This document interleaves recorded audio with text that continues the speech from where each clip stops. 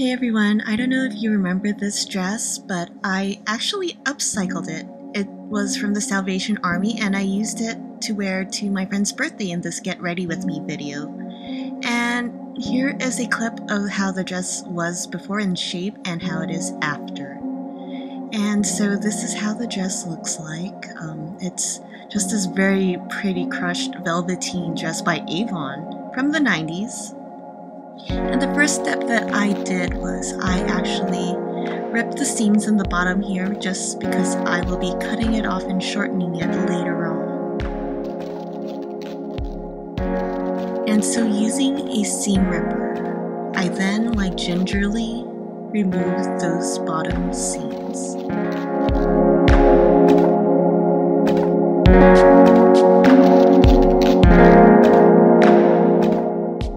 But here we have the side seams, or the side stitching, and here I am showing you how I'm fitting this dress. So I just wear it, and with pins, I would recommend using Seiko pins for this just because you don't want that needle point poking you, but you want to fit the dress to you, to tailor it to your size.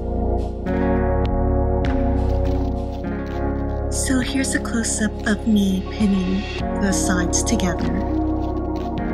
And you just pin the two cloths together like so. And you want to do this on both ends to make sure that you have symmetry as you tailor the dress to your shape.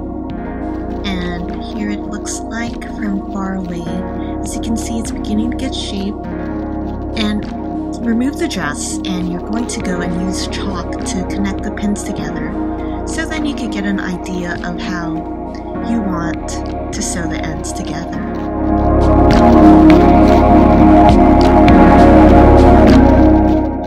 Do the same for the other side.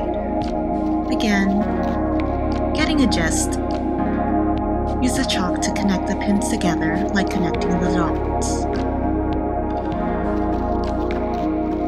Using the straight stitch on your sewing machine, you are then going to follow that white chalk line.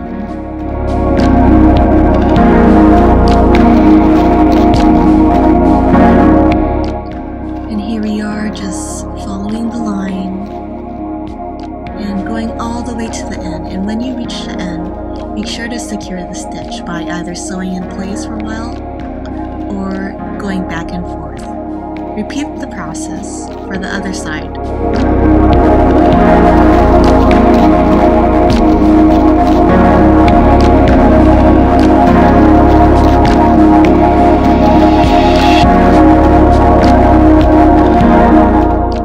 And again, sew a few stitches in place to lock your stitch.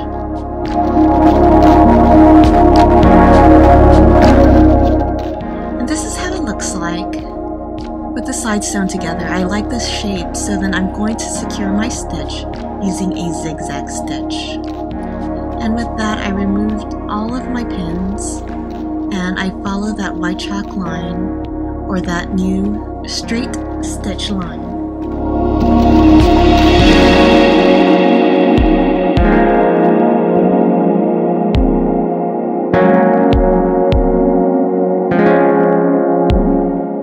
Here's how it looks. The edges sewn together. And now that I'm happy with the way that the stitching is and how it fits, I then take my pair of scissors and I just cut off that excess fabric. I don't have to worry about fabric falling apart just because I secured the two ends using the zigzag stitch. And repeat the same process for the other side. Make sure to not cut too close to the zigzag stitch. You want to have some space in between, just because you don't want to go and ruin the stitch you just made with your sewing machine. And so this is how it looks like, how it fits. Much better than before. It's a little bit more fitted now. And I am not happy with the length, so making it a party dress, I shorten it.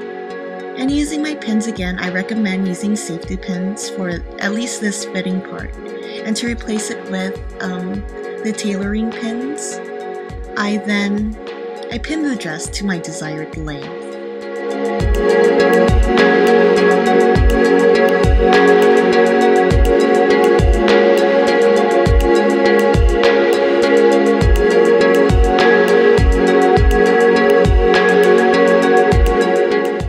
And this is how it looks like up close. And see, I've done the same thing for both ends.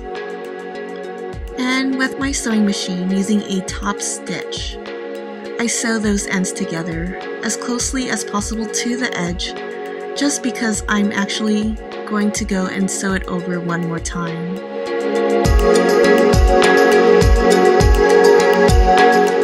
So you notice that I have a lot of excess fabric from the edge, so I cut that off, making sure that I don't cut over the stitch that I just sewn.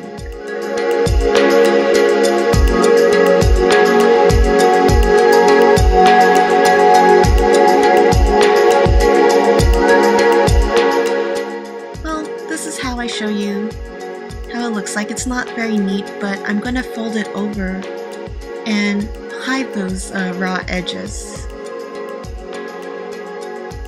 So I fold it over and then I eventually pin them together like so.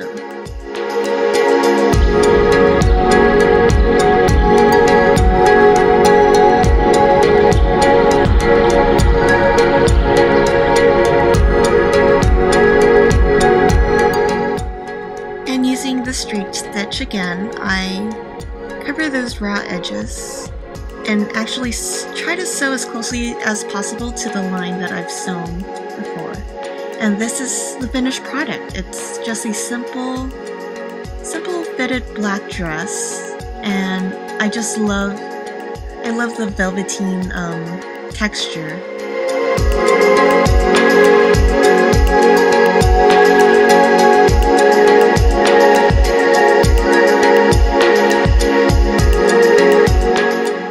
The music you're listening to is by Starlit, Everglades. It's my 90s velveteen dress that I got from the Salvation Army, so if you want more info, check out my blog, and most of all, thank you for watching.